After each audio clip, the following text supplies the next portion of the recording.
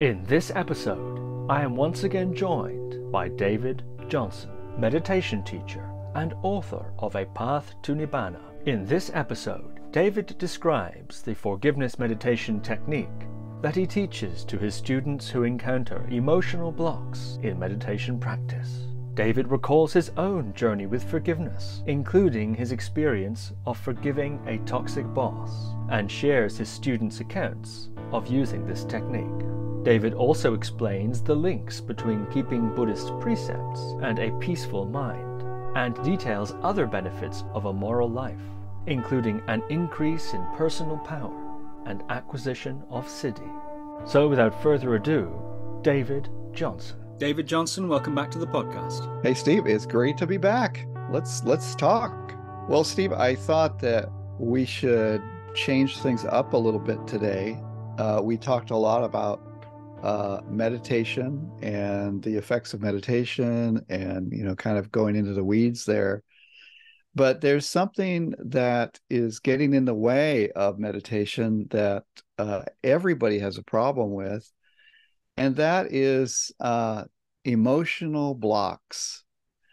And what the solution to that is forgiveness meditation. And Bhante Vimala actually came up with this method. And it's the thing that's different with this is it is a method.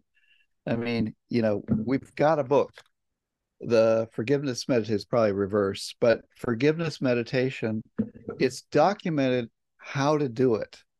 So let me tell you before we get into that, why we want to do this. So Bhante teaches Metta meditation or loving kindness. We feel that is the path to Nibbana, not to mention my book name, but Metta has a couple of benefits. Well, first of all, it gets away from the breath and the body, and it gets into feeling. Most people don't; they're not in touch with a feeling. A lot of people have meditated with the breath. They're used to going to that. They have habits developed. So Bhante's using loving kindness or metta to develop this jhana, this unification of mind. Now, the advantage of metta is it feels great. It's a happy feeling. It is a feeling, and you feel it, and you feel happy, and your mind can enjoy that feeling, and it doesn't wander off. Whereas with the breath, it's very dry. The breath is coming in and out. You have to put a little extra effort to notice that breath coming in and out. But with metta, it's enjoyable to do it. But some people have a problem with that feeling, bringing the feeling up. And they are very likely to be blocked in some way. They are experiencing things like when they have a phrase that may I be happy, they think to themselves, I don't deserve to be happy. I can wish somebody else happiness, but not me. And we'll see people come in and they'll be crying like the second day. It's like, I just can't do metta. I don't feel it. And I'll say, I'll ask them, why? And well, I don't see myself as a happy person. I've never been happy. And they actually tell me, I have never been happy. And I say, okay, all right, I get it. So let's try something different. So let's try some forgiveness meditation. And what forgiveness does is it softens all of these things that come up in your mind. It addresses them directly. Now, we have a process in the meditation where we use this process called the 6 R's. It's basically when a hindrance comes up, you just release it, relax, re-smile, come back to your object. Well, in this case, they'll have emotional things coming up, and this is just it's not enough to handle it. So what you have to do is you have to go at these emotional blocks on a personal level, not at the impersonal level. forgiveness is about personally forgiving whoever wronged you, or forgiving yourself that you wronged yourself, and you forgive yourself. It's personal. It's not the not self of just seeing these emotions coming up as painful feelings, which they are. They're just painful feelings, and they have a story attached to them, a memory, and then that balloons out into more stories, and that balloons out into things that they do, and then they're going to go eat ice cream, or they're going to go and distract themselves, and all the rest of it. Well, if your mind is strong enough, you can catch that painful feeling arising and relax, and it'll dwindle down, and you can handle your emotional blocks like that. But not everybody can do that. There's a lot. I taught forgiveness retreats for a while online. Right now, I'm pretty busy to really get involved with that. But I taught forgiveness. And Steve, let me tell you, there are stories out there that you cannot believe. People suffer like their entire lives, their parents, their bosses, their teachers, their children, everybody it feels like is going after them. And in many cases, they do. I mean, they get hit. They are abused in every which way. It's like everybody's got a story. And so that's really driving them. And it's been pushed down. It's like, no, I'm fine. But no, you're not fine, because there's no feeling of loving kindness. There's no feeling of happiness. And so we have to soften and start to peel away these onions of pain. And so this forgiveness practice, what it does, it's very simple. I mean, your listeners could probably benefit. I can just explain it in about 2 minutes, and they can just go off and do it. And what you do is you just sit down. This is not about concentration or locking in on a feeling or getting concentrated on anything. It's a contemplative thinking about your life. But how you do this is you give yourself a phrase. I forgive myself for not understanding. I forgive myself for having caused myself pain. I forgive myself for having caused others pain. Now, this is an open-ended statement. It just allows your mind to fill in the blank. I forgive myself for not understanding why that teacher in 3rd grade came after me, why my boss doesn't like me, why blah, whatever comes up. You just let these things come up, and then you forgive them. You take a few moments. I forgive you. You see that person, or you see yourself, and you forgive yourself and relax. 2 steps. Forgive, relax. And the relax is stopping that emotion from continuing. When that emotion is craving. It is wanting to make something happen in a certain way. It's a feeling. And so we relax. We forgive it, we relax. Now, we don't go dredging around for things that we think that we have to forgive. We let the mind come up with them. So one of our students is a hypnosis, regression hypnosis therapist. And what they do is they take, the student will come in, or the client will come in and say, I'm afraid of, drowning. Okay, maybe afraid of. So she said, okay. And she puts them under, and she says, I want your mind to take you back to when the problem happened. Well, they don't know. And so the client will get a memory, and it will be maybe of being a sailor on a boat and falling overboard. And then the therapist will talk her through that and just help her to experience that fully. And then she comes back out of that, and that fear is diminished or gone. And so what she's doing is just saying, mind, go back to the problem. And it does. I don't know why, but it does. So that's what we're doing with the forgiveness. We're letting the mind go find the problem and let it go. Now, I did this meditation myself, and I'll tell you, it took a little while because I ended up with this boss. I used to work in Silicon Valley and high tech and all that. See, I call it high tech. That nobody even calls it high tech anymore. Now it's, I don't know, tech, whatever. But I was in that world making networking equipment and all of that. And we had a new boss. This California is very laid back, ties and all that. No, we didn't do that. And that was going out when I was working. So we had a new boss from the East Coast. East Coast, you have a different attitude. It's like, guys, you're going to come in at 7 a.m. and leave at 7 p.m. or 11 p.m. or whatever it takes. You're going to get the job done.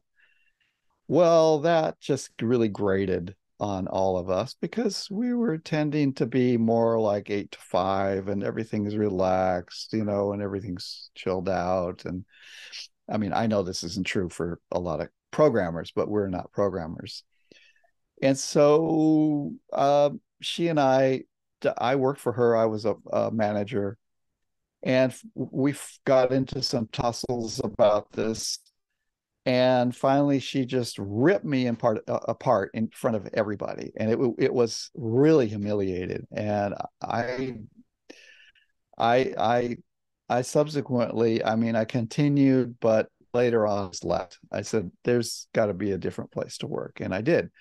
But I held on to that whatever happened, I was really upset with her for a few years. And I'd left the company. I was still upset. And when I got into the meditation world here, I learned about forgiveness with Bhante, and I did some forgiveness. And I thought, okay, I'm fine. But then she'd come up again. So that's another key point. If this person comes up again, you got more work to do. So every time this person would come up, I would forgive them. And every time they come up again, and this took a few years. And finally, one time I was sitting with Bhante watching interviews, and he talked to them about doing forgiveness. And I thought, and there's that person again. And I forgave them. And all of a sudden, I had this kind of chills. My body was shaking, and I understood her point of view. I got it. I thought, oh, I mean, I thought I understood what she said, but I understood where she was coming from. It all dropped, and it was over. Now I can think of her, give her some loving kindness, understand her, be compassionate. Everything is fine. I don't have that emotion come up. And that, I think it solved a lot of other little issues too. The mind tends to get stuck on one thing. And if you can go after that one thing, it tends to just take care of everything else. One guy, I was doing a retreat here just last week.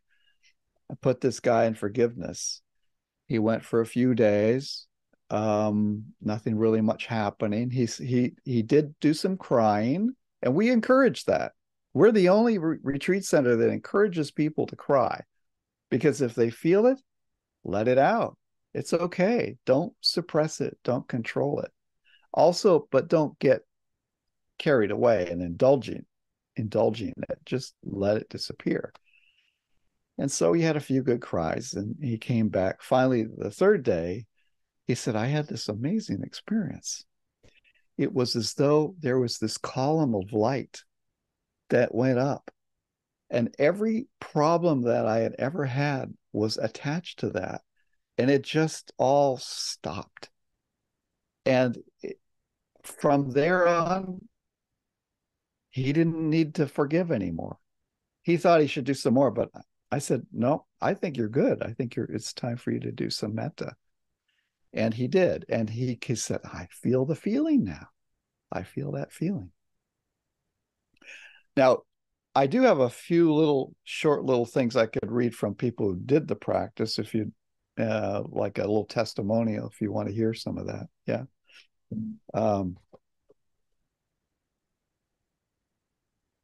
Okay, so this guy is in Germany. Secondly, I will go on retreat at the end of October. And in preparation for that, I have been practicing forgiveness meditation daily for the last 3 months. I noticed how I used guilt to manipulate others and how I let myself be manipulated by guilt a few weeks ago and stopped a lot of it, it seems. So great effects. I had sessions where I felt tremendous love and a lot of tears came. Also, I noticed how forgiving specific things in my mother tongue, German, released lots of tension in the stomach. Here's another one. Hello, Dhamma friends. I have been doing forgiveness almost all day for the last month or so and have been feeling amazing levels of relief. My father and I have unfortunately been on very bad terms for all of our lives because of his extreme anger issues and alcoholism problems since I was born. However, during a small conversation the other day, for the first time ever, I was able to tell my dad that I am genuinely grateful to him for giving me life and supporting me as a young child. And that was honestly one of the first times I've ever seen him smile. So these people are just taking the practice, going off and doing it themselves. It's quite easy. Now you can do a walking meditation. You forgive yourself for not understanding as you walk. And you can change up your phrases. I forgive others for having caused others pain or having caused me pain, because others may cause you pain. There may be a bully and he comes and hits you in the face or takes your lunch money. Well, people don't want to forgive him because what he did was wrong. It is wrong, no doubt. However, he's not doing it from right understanding. He doesn't understand that if he continues to do that, he's going to create a lot of trouble for himself. Not only he's going to feel some guilt, some remorse at some point, but he may have somebody come back at him and who's a lot bigger than him and beat the heck out of him. So he's not understanding that what he's doing is really wrong and is going to hurt himself. So we have to forgive him. And that's the definition of compassion, is understanding other people's suffering, but loving them anyway. That's the definition of compassion. So we forgive them for not understanding. We forgive ourselves for not understanding, for any foolish things that we've done. And we let that come up for that 30-minute sitting. And sometimes there's going to be nothing at all. Sometimes there's a lot of stuff and you just keep forgiving. And if you have to get a towel to cry into, that's fine. And when you're done, okay, you're done. Now, you might have to go for 2, 3, 4 days. And when you're doing that, forgive everything. When you get up in the morning, you don't feel so good, forgive yourself for not feeling good. If it's dark in the morning like it is now, forgive it for being dark. Whatever it is, forgive. If in doubt, forgive it. So just fill your whole life for 3 or 4 days with forgiveness. And so from then on, you start to develop a habit of, instead of acting with anger or emotional upset to things, your mind will now give you, oh, I forgive it. And so you completely change your perspective to how you should react to things. And so I would encourage everybody to give it a try. I mean, at our website, we have pages and talks on forgiveness at dhammasuka.org. And in the back of my book, the forgiveness book I put that in there. That's in the Path of Nibbana. Thank you. That's very interesting indeed. I wonder if you might give 3 or 4, if you want, of the best examples of the phrase that one should use. 3 or 4 stock phrases. You've already said, I forgive myself for not understanding, as one stock phrase. I wonder if you might give just 2 or 3 other stock phrases that you think are particularly good starting places. Sure. I forgive myself for having caused pain to others. I forgive others for having caused me pain.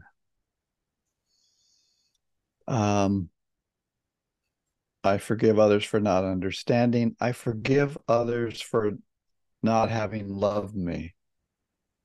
I forgive myself for not loving myself.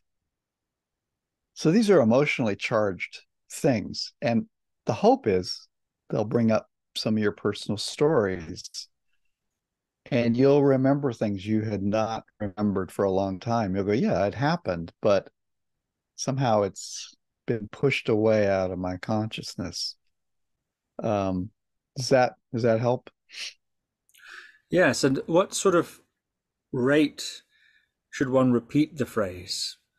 Once a minute, once a second? And when something comes up, do you adjust the phrase to address what's coming up, or do you just keep the standard phrase going and allow whatever comes up to sort of happen? No. All you're doing is you're just reminding yourself of what you're doing. I forgive myself for not understanding, and just let it hang in the air. See what happens. You might stay a minute or 2 minutes. Nothing comes up. Then say it again. Only use it to just kind of nudge things along. And that just to get a little bit off track, that can be a little bit of a problem with other types of metta meditation, where all they do is they say phrases. May I be happy. May I be free from suffering. May I be healthy. May I be safe. And they just repeat them over and over again.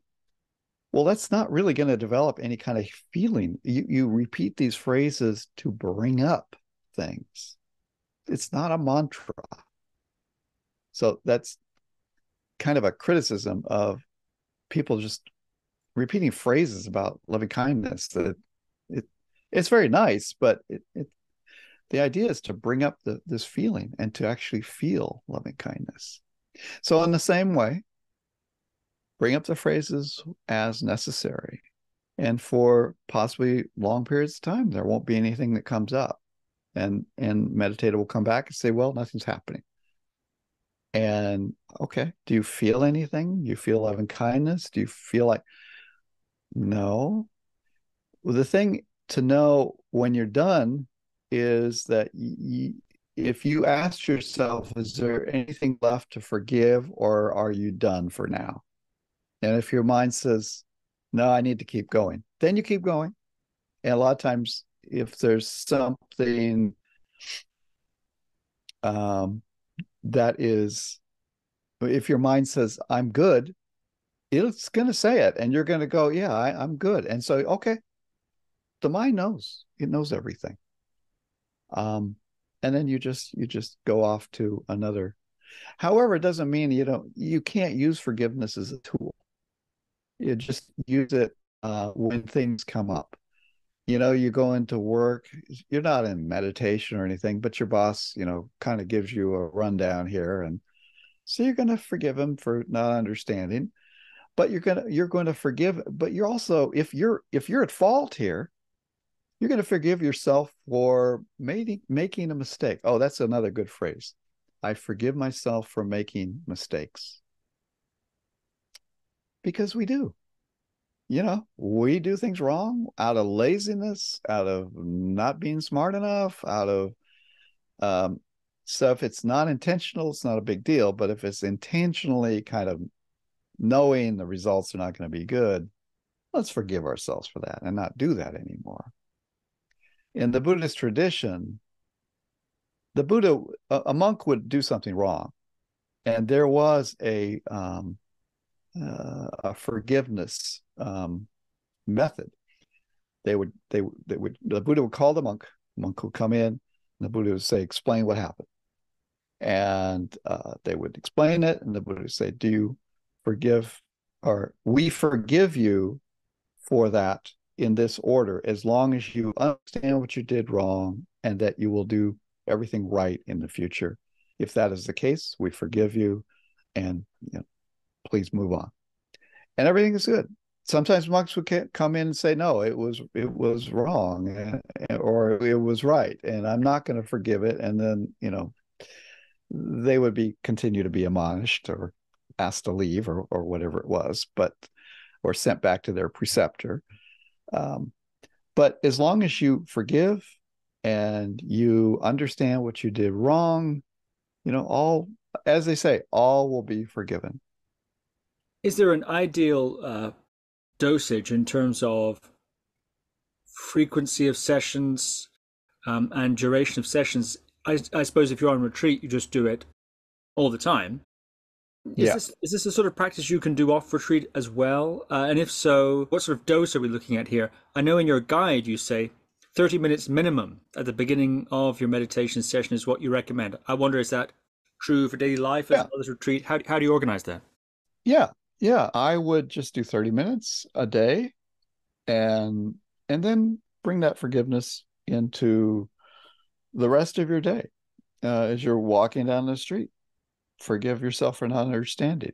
But at a minimum, just do one session a day, and just do it for a week. I tell people, do it for a week, because then you develop this strong habit of reacting with forgiveness instead of reacting with anger or upset.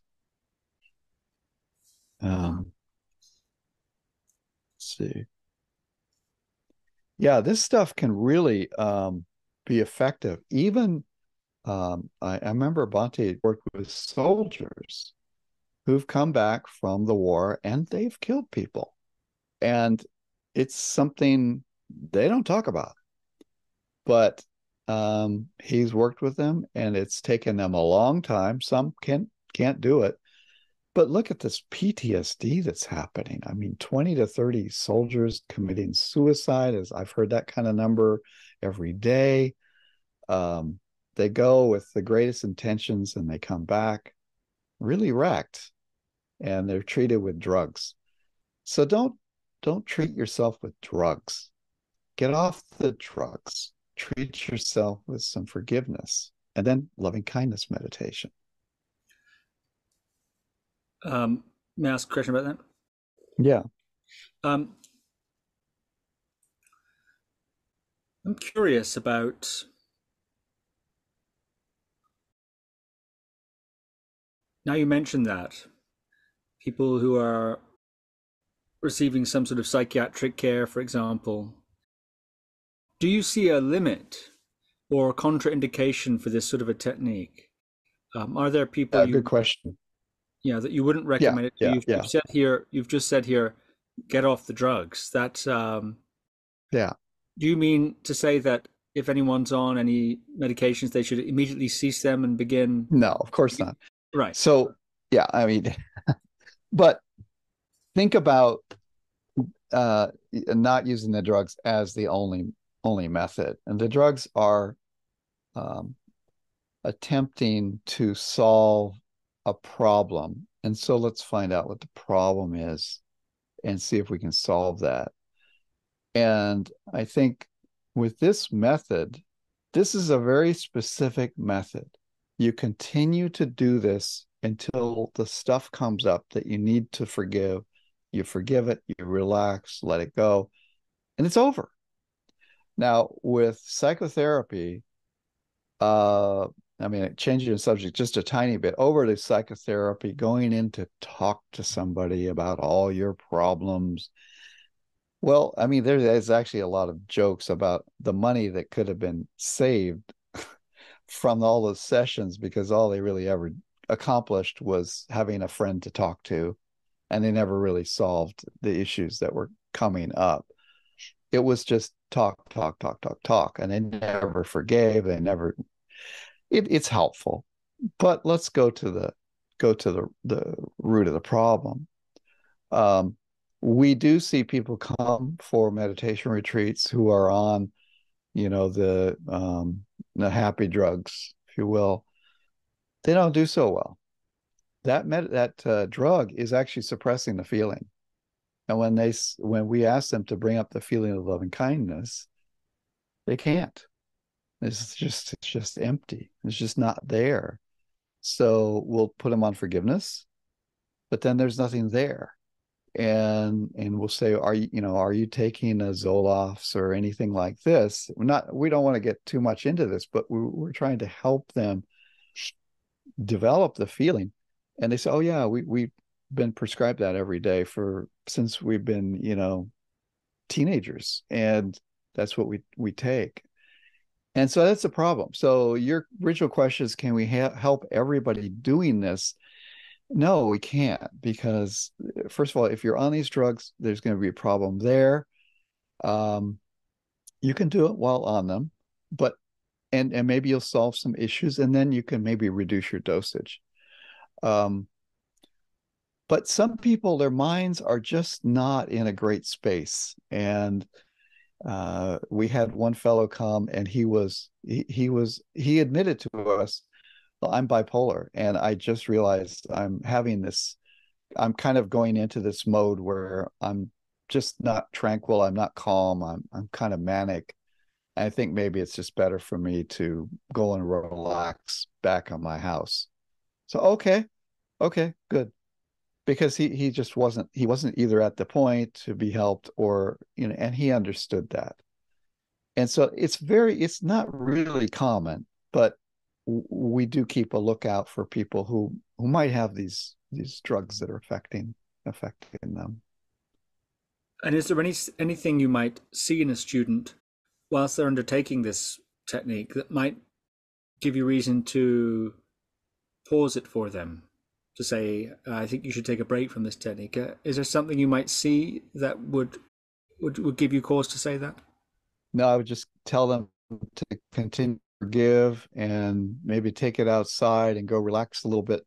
The problem is some people will get into their story, and they won't relax. They won't let go of thinking about it. And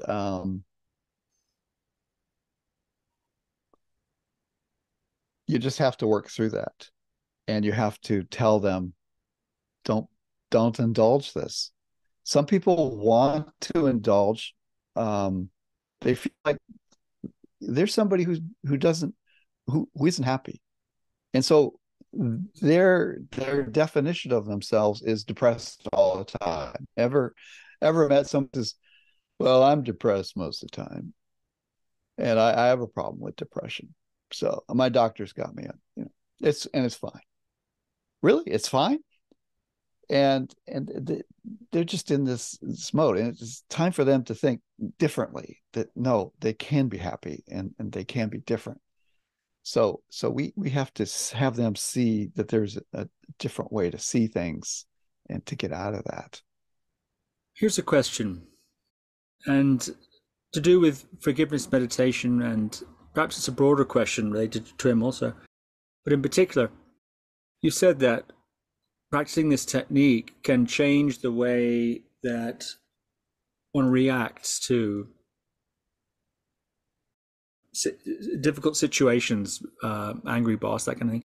The instinct is to forgive rather than, to become angry or that sort of thing. Yeah. You get used to doing that. I wonder, is there a danger of that sort of training turning one into a bit of a pushover?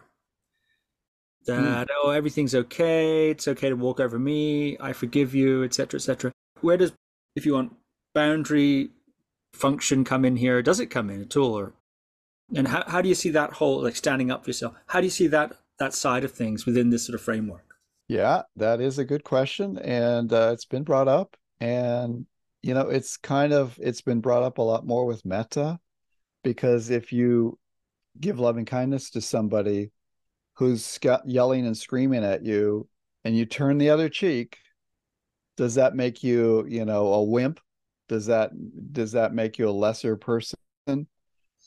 Well, nobody said to get rid of your intelligence and to let go of, your smarts.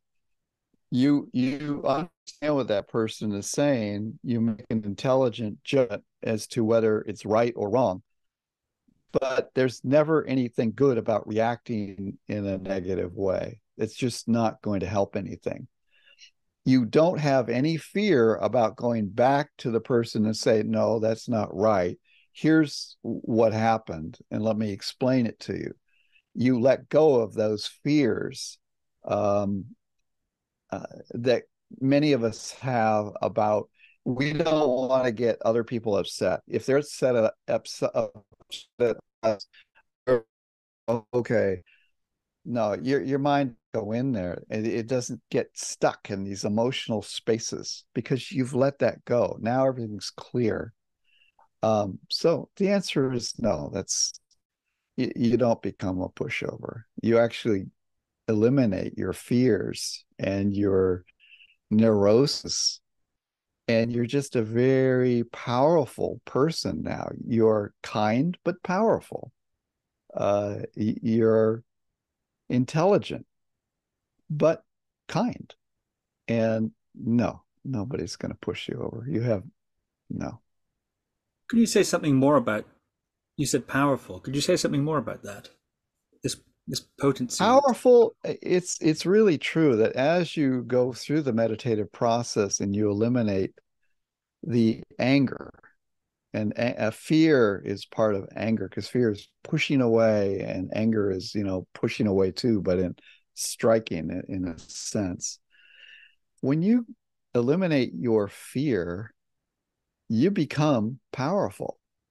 And it's not in the way of powerful wielding angry forces. It's not through anger, but it's through not being angry and not having any fear to get what you need. I used to have a fear of making phone calls to people I didn't know. I was very nervous about doing that. And I thought, well, I'll just, try to not be fearful. Well, as I got through the meditation process, I noticed that those kind of little fears, they started to diminish, and now, of course, I can pick up a phone and call whoever, and I don't care. It's fine. Just as I'm supposed to. And so that's the power. And when you reflect on that, oh, I can do that now, you feel powerful. But it's not a negative powerful. It's a very positive, open awareness, open space. Where do those kind of fears come from, in your opinion? The sort of fear of calling someone on the phone, social anxiety of various types, that sort of fear. Where does that kind of fear come from? What's its root? I have no idea.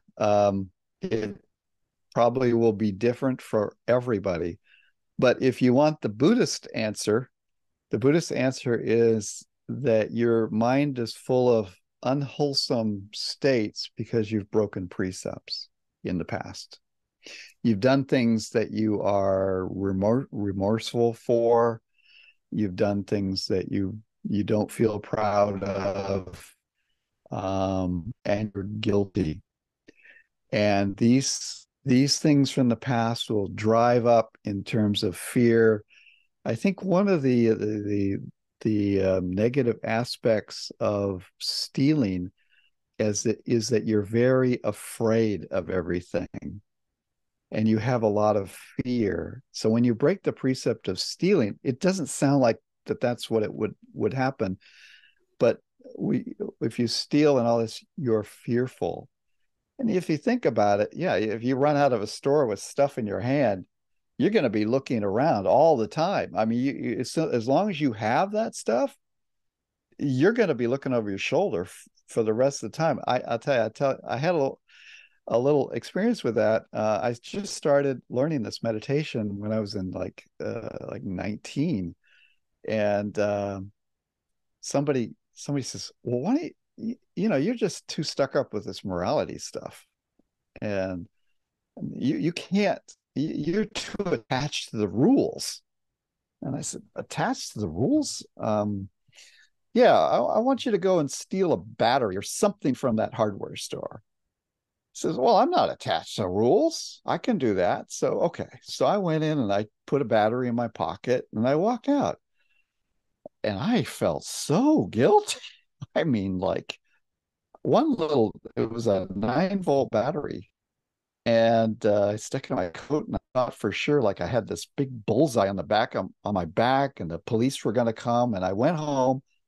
Well, the next day, I took that battery and I stuck it back on the shelf and went out of the store and never doing that again. And it caused fear and guilt and all of that. And I think from our past, those things come up, and it may be from other lifetimes where we've done things that are wrong. But I would tell people that to stop all this need for forgiveness, and hey, you might be doing some things in the future you're going to have to forgive. So let's stop all of that, because there's no end to forgiveness if you just keep doing the same old stuff. Let's follow the 5 precepts, those 5 evil moral things. Don't kill or harm anybody. Okay. Nobody's, going to come after you if you don't do that. Or if you do that. Don't steal. Don't lie. Don't speak harshly. No sexual misconduct. That's kind of a given. No adultery. We don't want to run around with other people's partners. And don't do drugs. As Nancy Reagan says, just say no. I know everybody now is getting into psychedelics again and seeing them as therapeutic. And okay, there have been some very good experiments where small microdoses of psychedelics have been used. But I would tell you better is to just stop breaking all the precepts that are causing all these issues in your mind. And it's going to take a little while. It may take, 6 months or a year for the mind to start to empty out of all of these negative emotions. But it will happen, because when you do only wholesome things, you continue to develop a wholesome, happier mind. The real path to happiness is actually doing things that make you happy and other people happy. And then you can reflect, I guess I'm okay. I guess I deserve to be happy, because now all you can think about is I gave to that person, I helped that person, I didn't react to that person. Now your reputation, your own reputation in your own mind starts to come up to, I guess I'm okay. Now, putting some forgiveness practice in there is great too, to really target some of this stuff. But if you're a moral person, you do good, you harm other people, you're going to feel better and be happier. Yes, that's an interesting link in the Buddhist teachings between breaking the precepts and then disturbed mind states that come as a consequence of that. Not to mention the consequences in terms of the karmic consequences, I suppose, for future lives, etc. Mm-hmm. In your particular system, do you have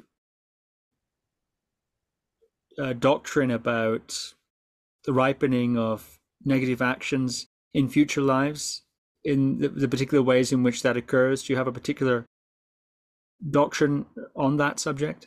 I know some Buddhist schools do. They say certain sorts of negative actions will manifest in certain kinds of ways in the next life. It's an option. Do you have that sort of idea also? Yeah, I mean, I think everybody kind of knows what that is. I mean, you look in all of the sutta texts. If you don't give and you're stingy, you're going to be reborn as a poor person. You're not going to have money. If you kill or harm other people, it's said that the harming causes sickness in the future. The killing causes you to have a shorter life. Drugs, intoxicating the mind. It creates dull states of mind, sleepiness. Lying causes your reputation to be a liar to come to the forefront, that nobody trusts you. whenever you say something, you don't have any impact. Nobody listens to you. It used to be years and years ago, before I took precepts, I got into Buddhism, and I was just doing some retreats on the side and doing some things. But I was working at my full-time job, and I would go in and we would have a meeting, with the other staff, and there would be a problem, and I would come up with a solution, which I really thought was the answer because I knew a lot about it. But other people would say, no, it's not that, it's this. And I would say, no, I believe that it is this. Here's the reasons, but nobody would pay any attention. And so I said, okay. And they would go off and they would do whatever they thought was right, and it wouldn't work. And later on, I'd beat myself up saying, I was right, but nobody listens to me. Nobody listens to me. But now they do. And I sometimes I'm kind of surprised. But because I've been following these moral precepts since 1989, if you will, probably before a long time people were born, it does work. It changes the perception of who you are to other people. And of course, it changes your own personal perception to who you are, to yourself. You know that you're somebody who follows the rules and never does harm. And when you do that, other people know that as well. So, and that's another sense of power, is your personal power, your reputation, trust, people like you, there's many benefits that are listed. I mean, I could do a whole talk about all of the benefits from following the moral precepts. But, the first retreats I did, we would say the precepts once during the retreat, and then that would be the end of it. And later they'd say, well, now you can give up all the precepts and go home. And I said, well, wait, what? What does that mean? Well, does that mean we can go and harm people and do? No, you don't want to do that. Well, what does it mean? Well, you don't have to be attached to the rules. So that was a wrong understanding of those retreats. That just didn't work. Here we say, Bhante's been famous for saying, somebody asked him, well, how long do we have to keep the precepts? And he said, well, you can start with 100 years and go up from there. So in other words, forever. But, if you break one, you're going to break one. Forgive yourself and take it again for the rest of your life. It's a very powerful thing to take precepts, because it is said that if you die and you're on your 5 precepts, you'll be reborn in heaven, in some celestial realm. Why? Because everybody in heaven is following precepts. They're moral, good people up there, over there, wherever that is. And the people in the hell realms didn't follow them. Now, you don't have to believe any of that stuff, but just in case it's true, and upon death, you go, whoa, there is life after death, then you're ready and you've done what needs to be done. This has been very interesting indeed, David. Thank you. My last question on it. There is a link made in Indic religion more broadly between moral continence, precepts, and, potency of various types. Yes, a peaceful mind, free from disturbances and so on, but also a link between moral continence and siddhi. That is a link that's drawn in Indic religion quite often. So I'm wondering if one can strategically avoid breaking precepts so as to reduce the disturbances of the mind and therefore progress in one's meditation practice and in general just have less disturbance. Can one, that's a sort of defensive precept sort of thing, can one aggressively invest virtue for some sort of karmic reward or to accrue some sort of potency? I'm thinking, for example, of those practices like life release practices where people will take an animal or so that's going to be eaten or somehow processed, and buy that animal and then release it. So you've sort of saved the life of, that's a life Right. practice that's done in Yeah. certain traditions and so on. So there are these sorts of ways in which people attempt to invest virtue for various different payoffs. Although I think in that sort of a context, often one will dedicate that virtue to some sort of higher cause of enlightenment for all beings and so on. I'm wondering, in your view, is there a way of, I suppose, investing ahead of time virtue in aggressive investing rather than defensive investing of the precepts and virtue? Well, everything that we do will have some result in the future. And investing ahead of time, the future's in front of us, so we want our future to be good. I mean, I'm not sure. Are you talking about investing certain actions to create certain results? Is Yes. that what yeah. Well, or to obtain certain powers, for example, like power of effective speech. Well, it was said that the Buddha was whenever he spoke exactly what you needed to hear. And it was exactly timely, and there was never extra words or things going off the subject. Was just what was needed at that time. Whenever the Buddha did things, it was just exactly right. He had many times of developing parami, or his good qualities. But there was never a particular development for psychic powers. However, there's a story of Anuruddha, who had the divine eye, and he could see, I think he could see like 10,000 world systems. He could see what was happening. He could hear what was happening. Well, it didn't just happen. It was a result of something that he had done in the past. And what he had done was a past Buddha was in the dark, and he needed some light. And as a past life, Anuruddha had put oil lamps around him, and he had given him some light.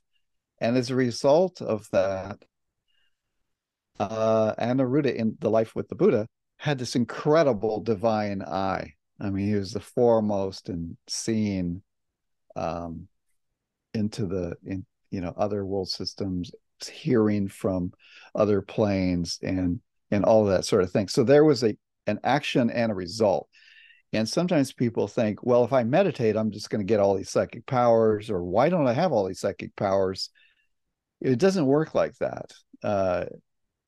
You need to do something to earn these powers. Now, we don't necessarily promote doing things to do that sort of thing, but giving is a big one.